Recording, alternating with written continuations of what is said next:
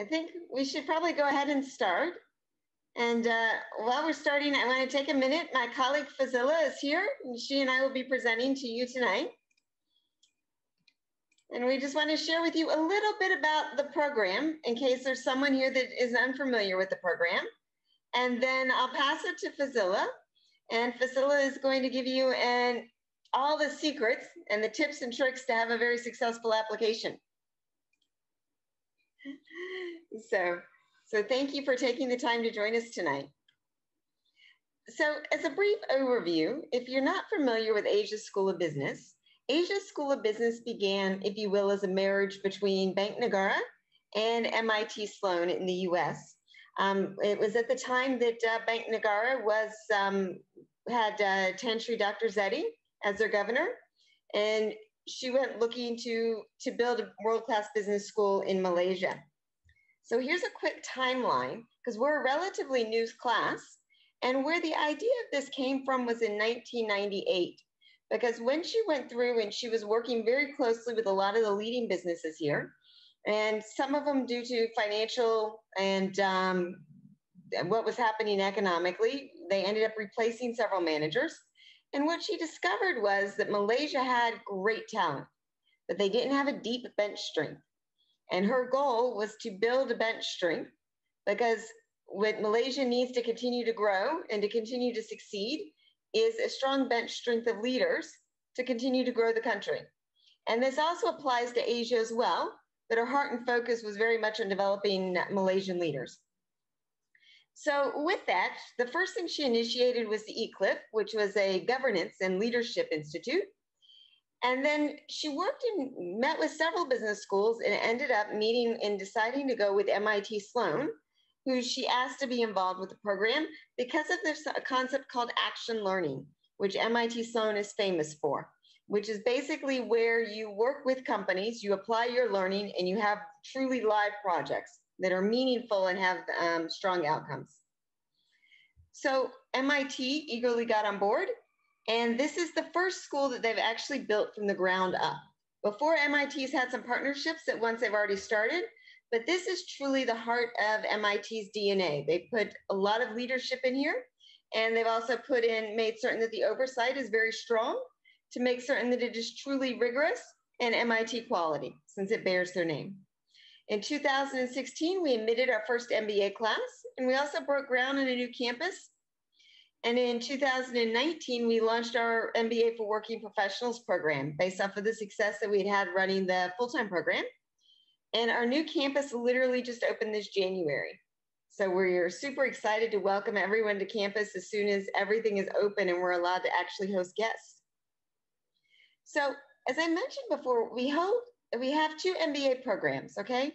And they're designed for completely different audiences.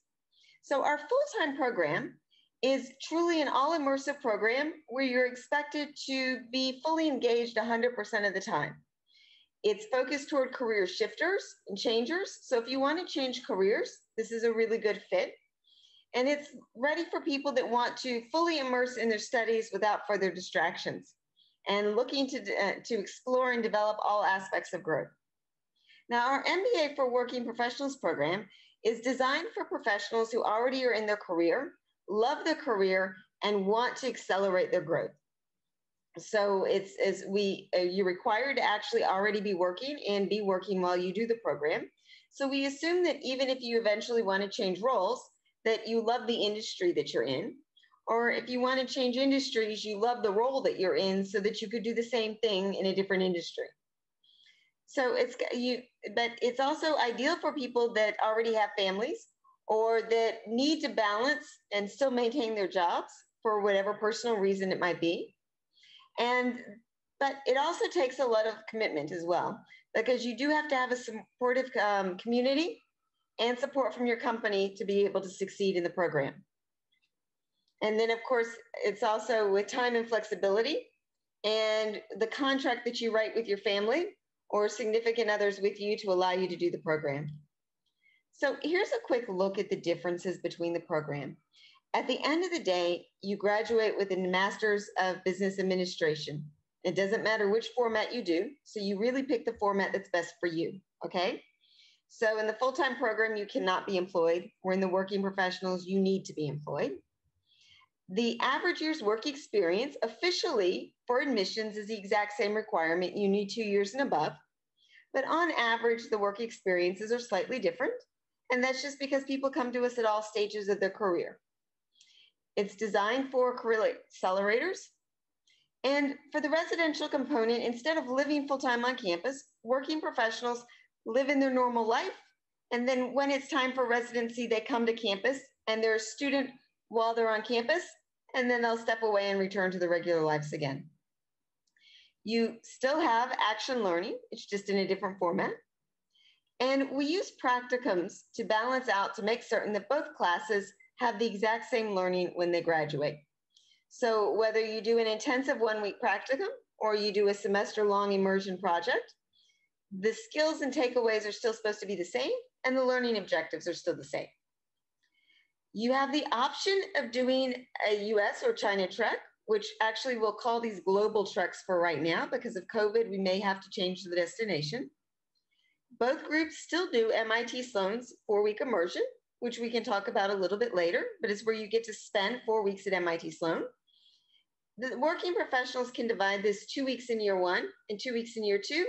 If you have little ones that you can't leave behind for a month, or if for work it makes it difficult to get away for a month. And the total number of credit hours needed to graduate are different. However, working professionals can take as many electives and classes as their time permits. So if your schedule allowed you, we strongly encourage you to take more classes, and you can certainly graduate with more credit hours. You're not limited to this. And here's a general look at the curriculum.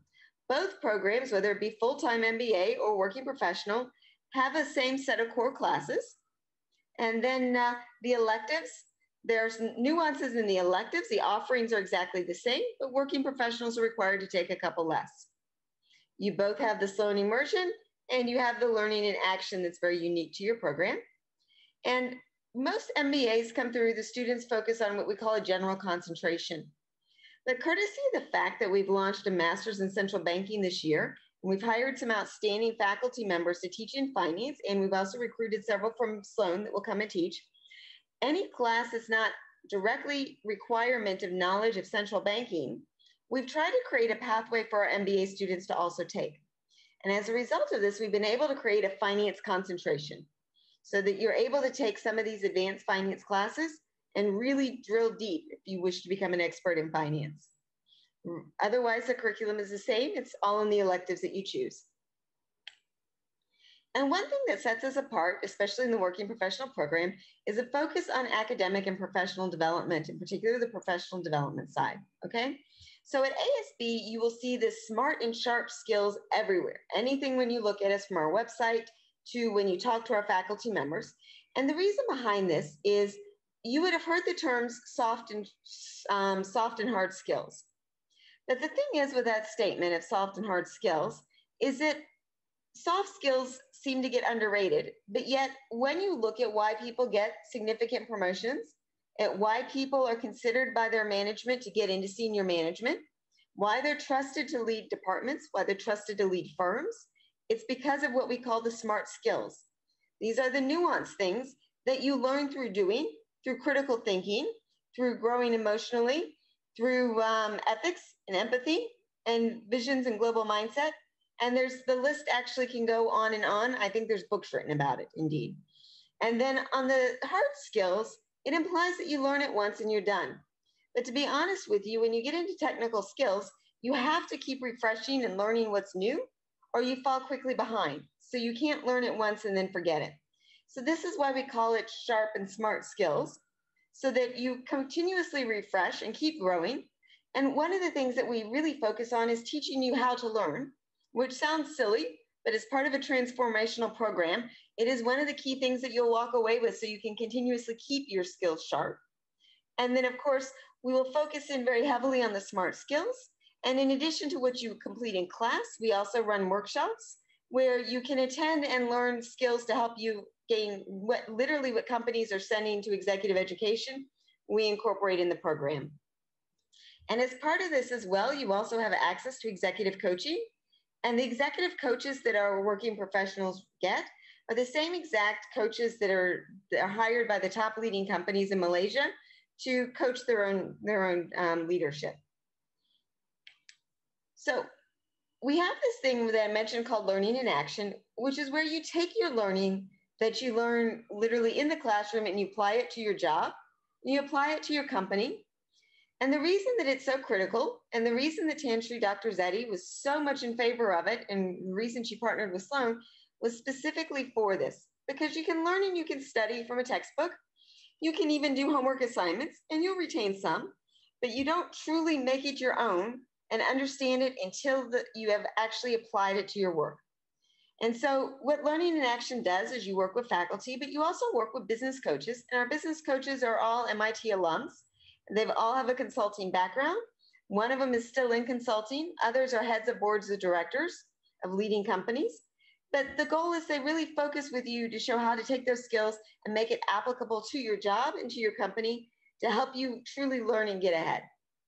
And a lot of these projects, while they may on the surface get you ahead in a little bit, but it also, most of them, our students have found, they've gained profiles and recognition within their company for being able to apply the skills, start new business lines, and fix problems that the companies have had for a while that maybe they didn't know how to fix previously.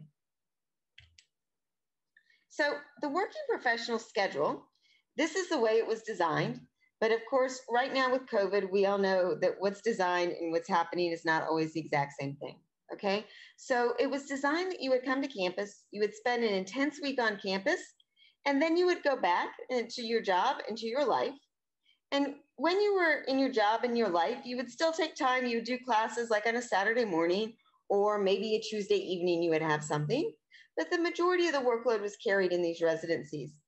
However, with COVID, we have had to make changes simply because we have to take your safety first. So we prefer the in-person model, and that is our goal, and where we're hoping that we are fully focused in January. But for right now, what our plan is that we will launch an immersion where everyone is on campus. And then throughout the fall semester, we'll break up our learning things into a COVID version of these on residency, where we split it into 2 weeks, okay? And the classes are delivered by MIT faculty. So approximately 50% of your faculty come from MIT, and approximately 50% are our own Asian School of Business faculty. And this is super important because the MIT faculty have the fame and the reputation, and our faculty that we have at ASB have the work experience in Asia and know Asia. So it allows you to get dual lenses and see through both perspectives. But what we try to do with our MIT faculty is we'll have them in the evening across 2 weeks. The class times are from 8 to 11 at night, but this does not mean that you can take the full day and work intensely and then take class at night. What this means is that here you would be taking an entire week out of work. Here, we still expect you to take the same amount of time off, but it's spread across 2 weeks. So plan that about 4 hours a day, you're focused on preparing for class, doing homework assignments, and getting ready for your evening studies. The thing is, why we place these classes in the evening is specifically for our working professionals, so that you have the ability that you can plan. If there's a critical meeting on Monday morning, you can make it. Or if there's a critical meeting or something that you must get done on Wednesday afternoon, you can plan your time schedule to be able to make it there as well. So this gives you more control of your schedule and picking when you take the time out to focus in on classes. And it doesn't mean that these are voiced over PowerPoints. What this means is it's truly, truly interactive. So a faculty member is engaged, he writes on the screen, he sees their pictures in front of him, he cold calls you, he works with you, you have classroom discussions. It is highly immersive. And I think the one difference that happens with the online classes is, in addition to your immersion, then usually the chat is also buzzing, where people add their comments and thoughts in the chat as well. So it gives you more ways to stay engaged and involved. And what the students have said is it's truly impactful. You still reach the same learning objectives and still get the same amount from the courses. It's just learning a different format. So for right now with COVID, this is a model that we're with during the normal, typical residency week outside of the immersion that's required for everyone to be here. And then we hope in January, we're back to our original schedule like this with the full immersion weeks, because we truly do prefer in-person classes and interaction. Now, I wanted to give you a sample of a few of our students. A few of these, actually 3 of them, just graduated literally on the 22nd of May. We're super proud of them. And Vin is one of our class reps in our current class that we have right now. But the reason we highlight these 4 students is they all come from different backgrounds, okay? So Ideal is the CEO of a leading company, and he's used this program to really invest in the company at work to figure out how to grow the business rapidly. And in fact, he just hit Malaysia's top 10 sales companies list that was published in The Edge and has been republished in other newspapers. Raphael is a expat.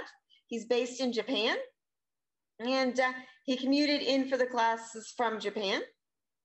Vin is based here. He's Malaysian. He's got an engineering background, and he works as an account manager for, I think it's Hilti, if I pronounced that correctly, that where he's actually on sites and works very closely in the building and construction space. And Nick Aisha works with Sephora Group.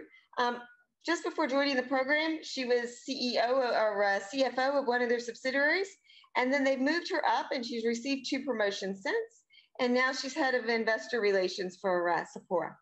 So our students, each of them are different and unique, but each of them have figured out how to gain the most from the program and truly make it their own and to make it a valuable investment for them. And here's a look at our current student totals and the percentage are Malaysian versus international. And this doesn't mean that your class is going to be 100% Malaysian focused, because a lot of the classes, approximately about 50%, you will actually take with a full-time program. And this is very important to you because a full-time program looks completely different stats-wise. The full-time program is approximately 70% international. So when you take classes with our full-time program, you get the chance to learn sometimes from people that are maybe slightly more junior or more senior, depends on where they are when they decide to apply, but also from different cultures around the world. And literally, I think there is usually about 25 countries represented each year in the cohort. So you get to learn from all of these diverse perspectives and learn to work with people globally. And in addition, you get to learn from different companies represented as well, because the working professionals all come from different companies. And the goal is that you share and you learn from each other.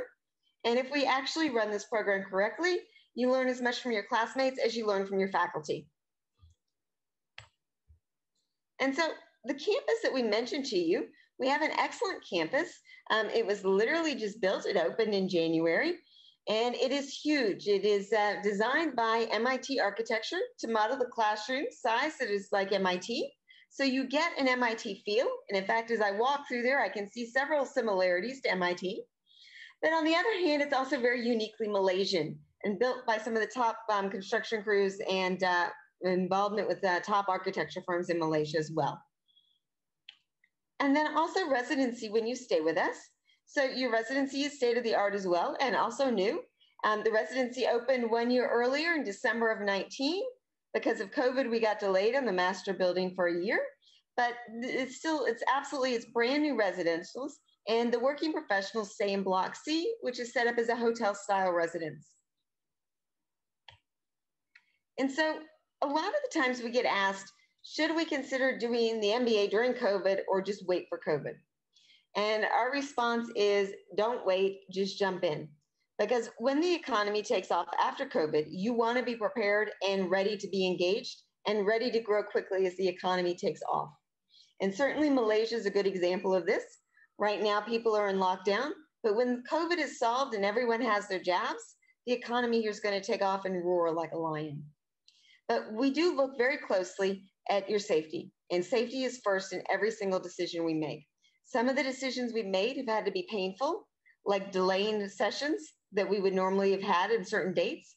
So we've had to delay some travel, but we know that travel is super important, and we make certain that it's still available to you. We do not take it away. It's still a key part of the program. As well as we make certain that the learning outcomes remain the same, regardless of whether you're taking a class online or you're taking it in person. And we do try to work very closely with hybrid learning, because we want everybody that can come in to come into class.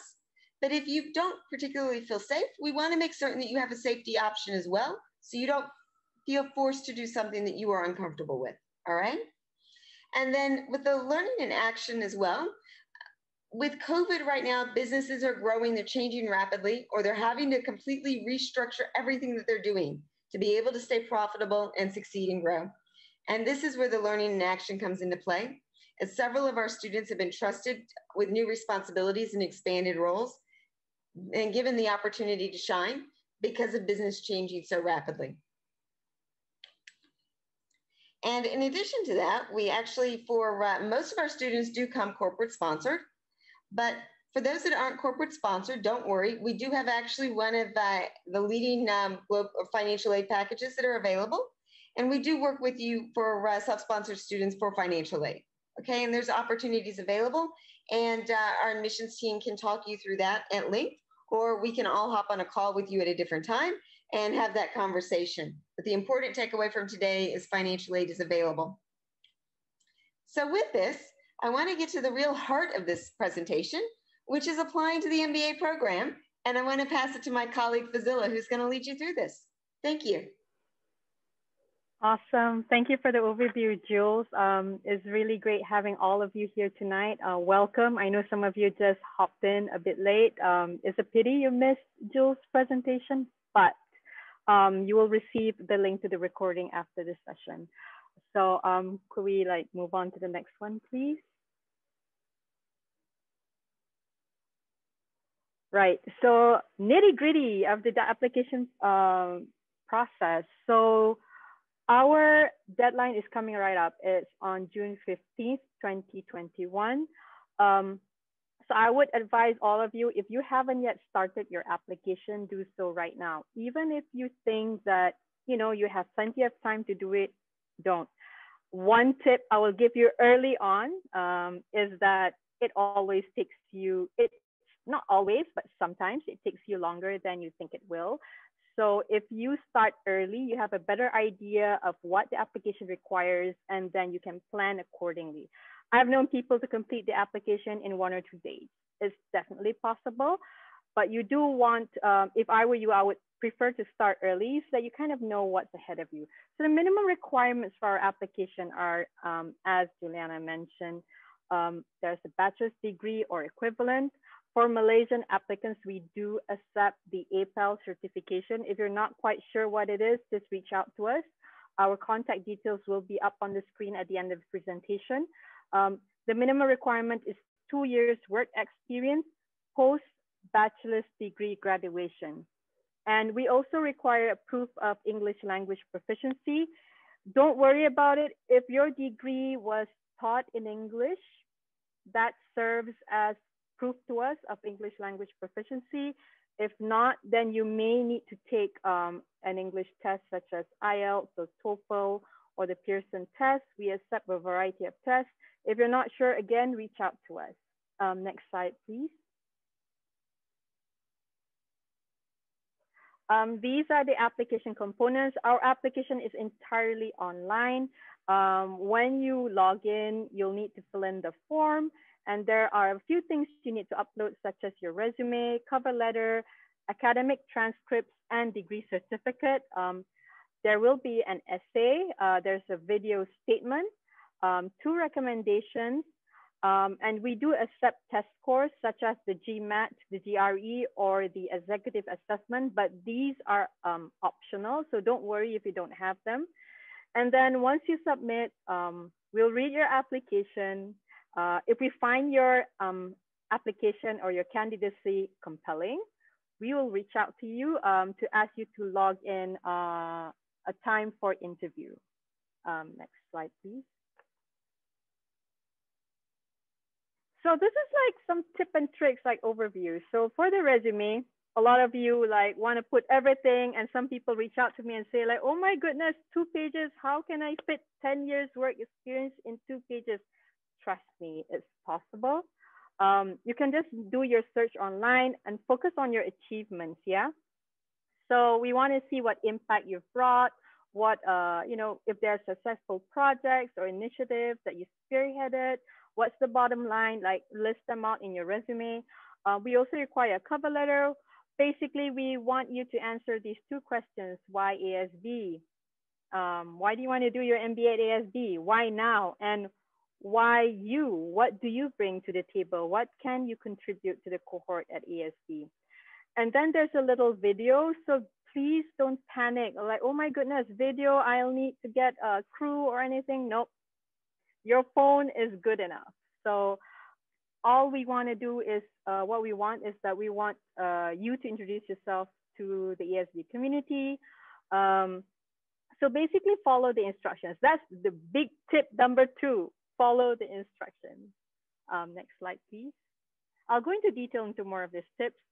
Also for recommenders, don't reach out to the president of your company to ask him or her for a recommendation when you've never worked with them before. So we want people who recommend you to know you and have worked at length with you, and they can give us specific examples about how you are at work. So people who know you, we prefer one person to be a boss. The other person can also be another boss, or your colleague, or your vendor, or your mentor, or your peer. So these people are accepted. And also for the academics, we would like you to have to upload your official transcripts and also degree certificates. If you don't upload your degree certificate, we're gonna chase you until you send us a copy. And then after that, when you get to the interviews, it will be a behavioral type interview. We want you to be authentic and be yourself. Now, the thing with a lot of people from, certain regions, like my own culture as well, I'm Malaysian, sometimes we're a bit too reserved when it comes to interviews, or we try to give answers that are so, from a book. They're too generic. It is so obviously not something that you feel or you think. So we want to hear from you. We want to know your opinions and your values. So please be ready, be prepared to communicate these during the interview. Next slide, please. So yeah, so this is the form part. Your personal employment information is what we require. So it should be straightforward, match your resume. Like I mentioned, a brief description of your responsibilities, but we actually also want to know what impact you have had.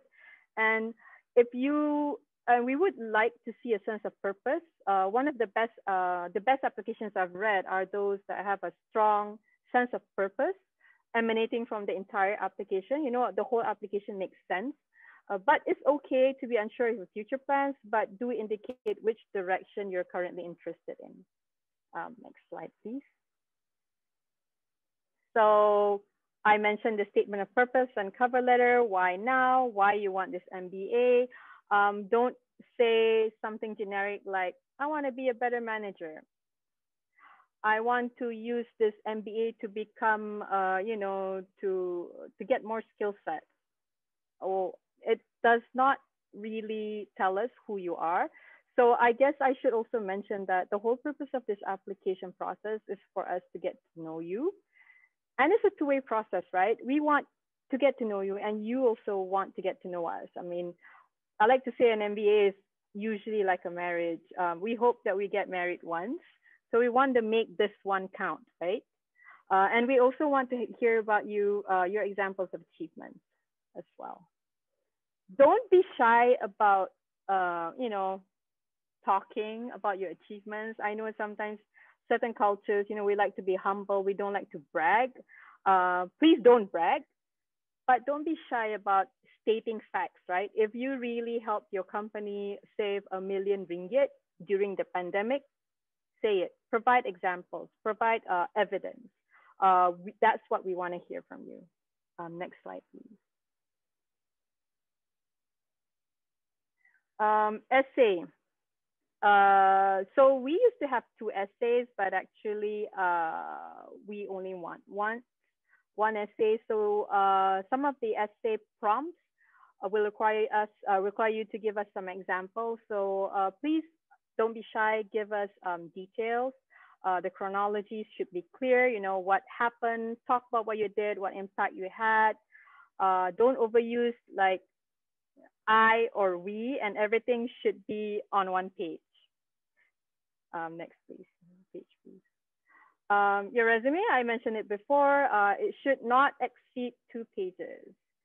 So I wanted to highlight there's a difference between a resume and a CV. Please don't upload your CV. A CV has all of the things that you did in detail. We don't really want detail. You're applying for an MBA program. We want to know what your achievements are, what roles you have had. We want to see the chronology of your professional journey. And if there are gaps, like sometimes people take time off, a few months or even a year. Some people, they have children and they take a career break. Be honest to us about it. If there are gaps, please explain them. There is a space called the optional essay in the application. I would suggest you use this space to explain any career gaps or anything at all that you'd like to bring to the attention of the admissions committee. So we'd like to see your entire career and all of the experiences you have had. Next, please. Transcripts and degree certificates, these should be PDF copies or images. For the application, we require the soft copy. If you've taken any other courses, they are particularly quantitative in nature. Let's say you've taken a data analytics course or statistics course or finance courses. You have a CFA, or you have maybe a project management certificate or Six Sigma, whatever it is that you have, or ACCA. Please upload the evidence as well. If your transcripts are not in English, please have them translated into English. We would appreciate an official English translation. But if you have any questions at all, you can just contact us directly. Next slide. Recommendations, it's a form. So don't go to your recommenders and ask them for a letter. We don't want that. So basically what happens is that you log into the application, you fill in the details for your recommenders. We will email them directly and ask them to fill in a recommendation form online. So like I mentioned, choose someone who knows you very well and can speak of your achievements and give specific examples of your work. And please manage your recommenders' expectations. So it's a form, they fill in the form, and then there's space at the end for them to write about you. I've had, amazing applicants, but their recommenders only wrote like 5 sentences about them. To me, maybe they weren't aware of what we wanted from an MBA recommendation letter. So please, when you choose your recommender, give them a heads up, let them know that, hey, are you okay with me nominating you as my recommender? If you could, please write, there's space at the end, please write about me and give specific examples. So you want to give them a little heads up and have a little chat, people are taking their time out to write recommendation for you. So you do want to manage that relationship well. So please note that if you only one recommender submits or no recommendations are submitted, your application is not considered complete and we will not be able to move forward with your application. Next, please. So the interview right now, because of COVID, everyone is interviewed by Zoom. So the interview is 45 minutes in length. With a member of the admissions committee. It's about fit. What will you contribute to the program and cohort? Why is this the right program and the right time for you? So we will ask you about stuff that you wrote on your application, but also we will ask you behavioral questions. We do cover this a bit in our MBA FAQs. You're free to look that up, and you can also look up what behavioral type interviews are. I won't discuss them here, but please be prepared to answer these type of questions. Next, please. So top things to remember. So we want to have, I think you need to click through, Jules.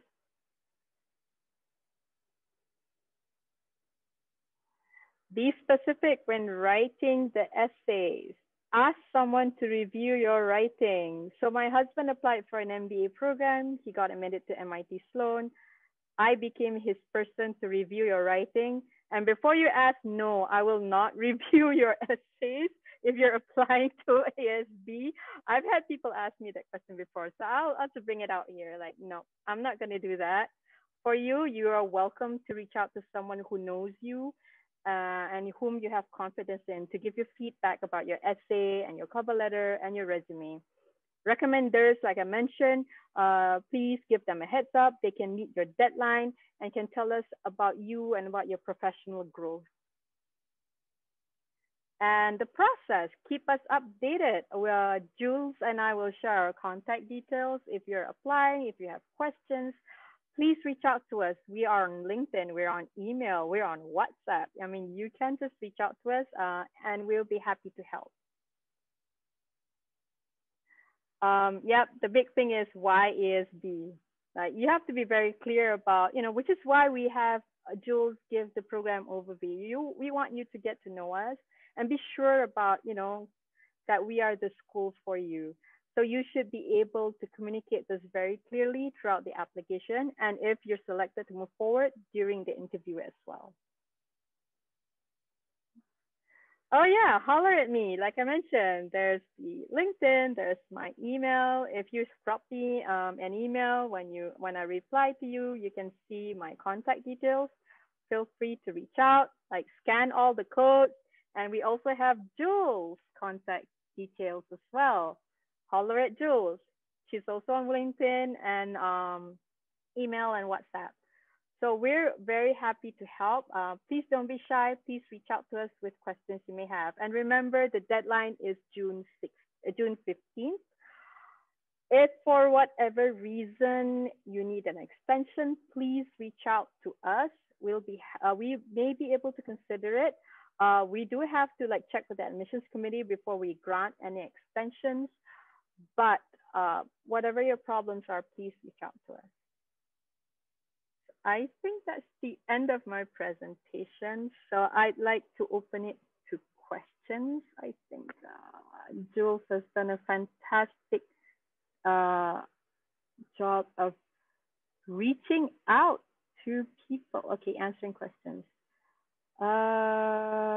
Yeah.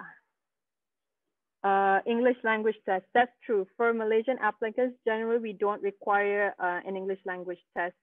And so we will use the interview and the application to assess your English language proficiency. Oh yeah, we will call you out if you have not followed directions. Application directions are very important. So read them, follow them. I definitely have read applications before and always written a little note like, this applicant has not followed instructions.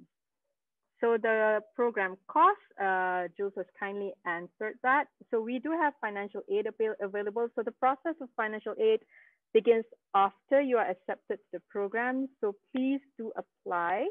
And then the process for financial aid will begin afterwards. We do rolling admissions in the background. So you don't need to wait until June 15th to submit your application. If your application is ready tomorrow, submit. If it's ready next week, submit. We'll begin processing your application as soon as we can. Yep, it's much better to have recommendation from someone who knows you well. Yes, and there's the application link. Why you should reach out to recommenders? Yeah, we will send them an application form to fill in via email. So, but before that, you can give them a little bit of heads up, but you don't need to ask them for a recommendation letter because we will handle that part by ourselves.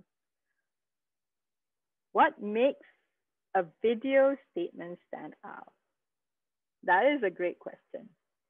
I will refer back to the application instructions. So for the video, we want you to introduce yourself to the ASB admissions ASB community, and you should also communicate about yourself. So video statements are one of the favorite parts of reading an application because you do get to see the personality of the person behind the paper. So tell us a bit about yourself. You can be a little bit more informal in the video statement, but also some examples are I've had people video themselves at work. I've had people video themselves while they're traveling to work. I've had people video themselves in many different locations and tie them into a narrative. So it really depends on what you want to present to us. The most important thing is don't exceed 2 minutes. You don't need to have a production crew or, put music. Please don't put music unless you're very sure about what you're doing, because I've had videos whereby I couldn't hear what the person was saying. So it's all about communication. What impression do you want to send to us? Because why the application is so involved is that we want to get to know you from a holistic point of view. We want to get to know you, like, who are you as a person? What are your values? What can you contribute to the program? Because as you've seen from Joe's presentation, we do value diversity. So we don't want to admit a whole class of people who are the same, with the same background, the same experiences. We want diversity. So we want to know, like, what do you bring to the classroom? What if my undergraduate is not economics? No problem. Well, we state a bachelor's degree. We've had people admitted to the program who are engineers, doctors, pharmacists, lawyers, graduated in economics, finance, even linguistics. So it doesn't matter what your undergraduate degree is. When could I complete the program? It takes 22 months. We begin every year in August and graduate in May. Yep.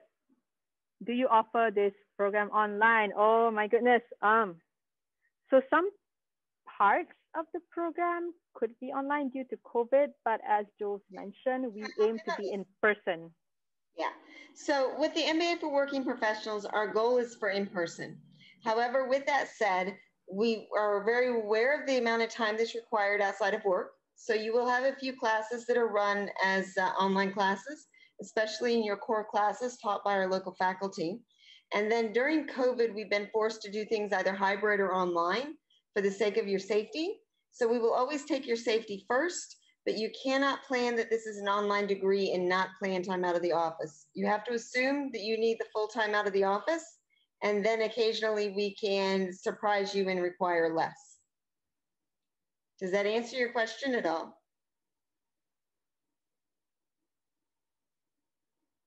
Okay, perfect, thank you.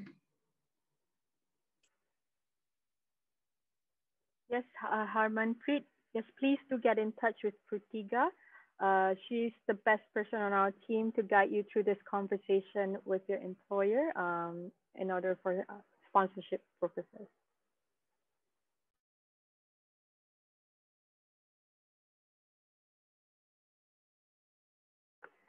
Do we have any other questions? You're also welcome to like speak if you're not really great or if you don't want to type.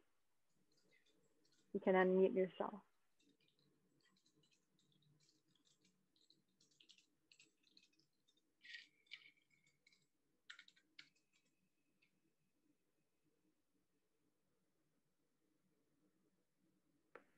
The quick answer to that, Banolo, is most likely not.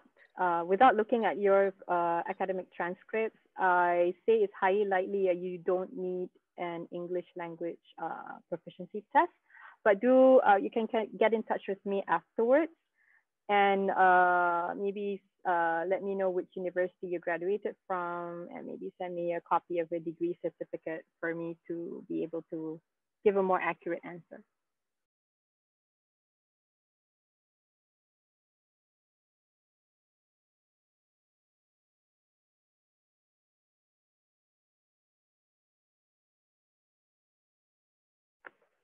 Okay, it seems that no one has any more questions. Oh, here are a couple more. But some of slides. I can feel that one.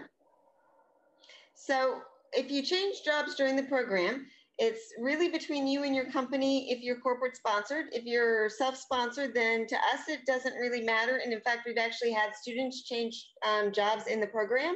So it's very doable. The one thing that I strongly, strongly, strongly urge you to do when you're negotiating with a company, if you're changing jobs during the program, make certain that you negotiate the time off for the degree. Because if you forget to do that and then you start and they realize the amount of times, a lot of times they will push back if it's not pre-negotiated ahead of time. If you lose your job, well, that's not ideal. We are certainly not going to throw you out of the program. Okay, our goal is to work with you to help you find the next job. And of course, what we should say is we talked a lot about the professional development skills, okay? Because most of our students do come corporate sponsored. And if you're corporate sponsored, we're not encouraging you to find another job.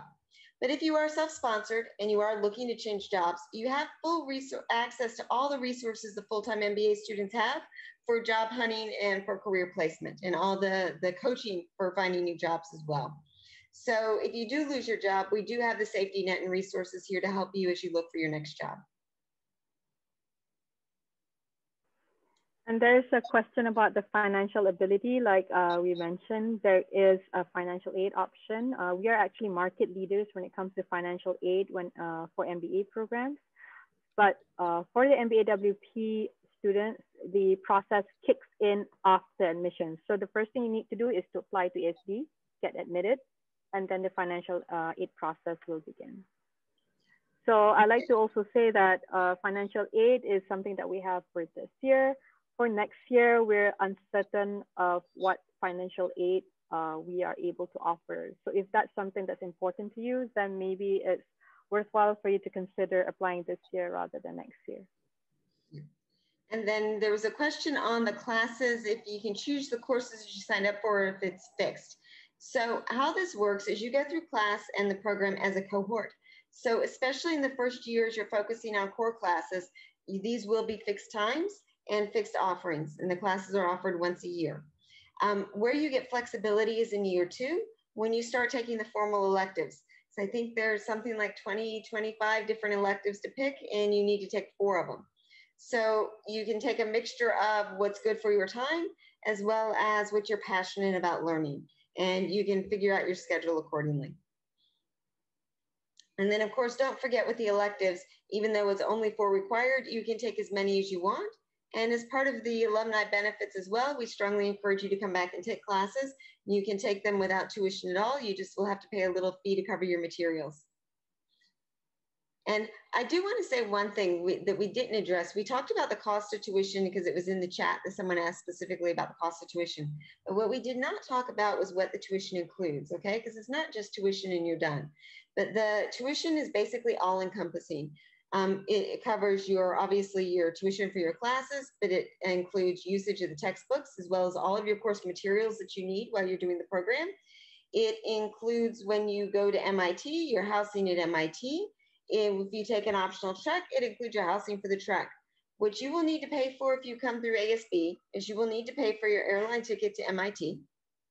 If you live abroad and you fly in to take the program, then you would need to pay for your airline ticket to come here for the residency weeks. But if you're Malaysian, then that's obviously a cost you do not bear. You pay for your airline ticket to MIT.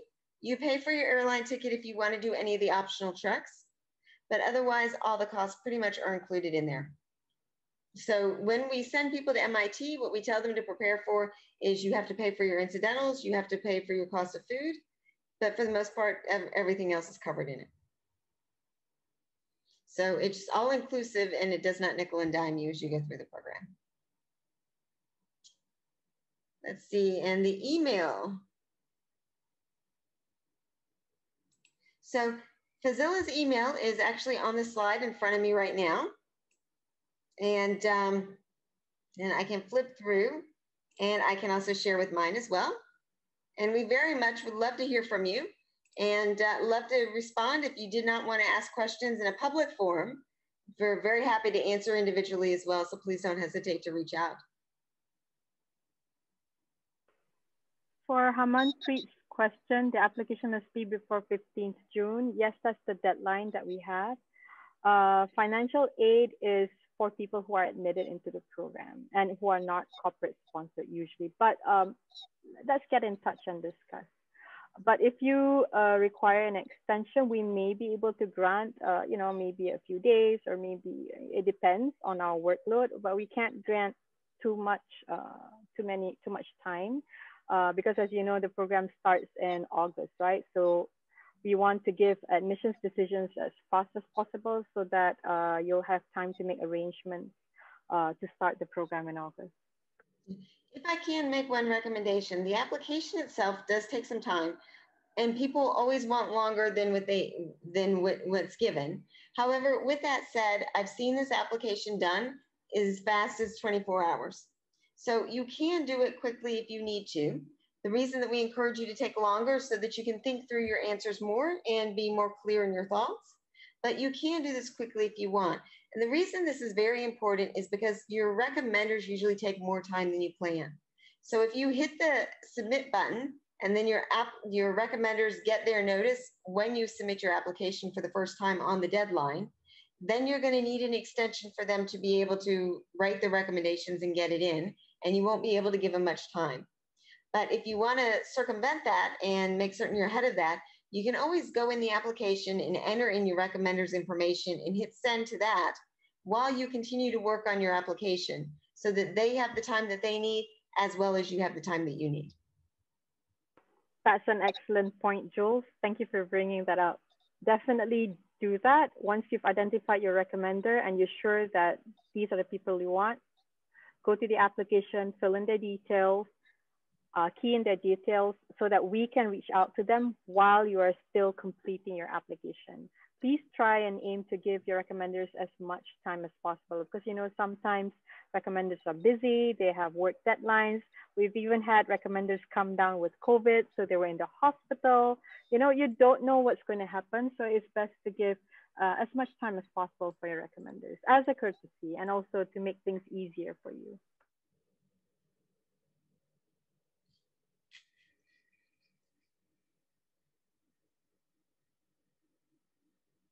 Okay. Oh, I'm sorry. The full meaning of the MBA-WP program is this MBA for Working Professionals. And you will hear us say the MBA-FT, which is the MBA for full-time residents as well, or full-time students.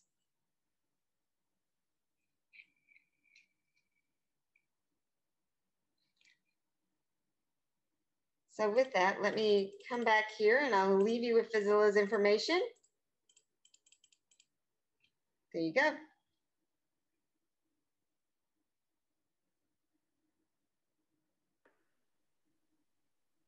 Okay, it's 8:54 p.m. Last call for questions.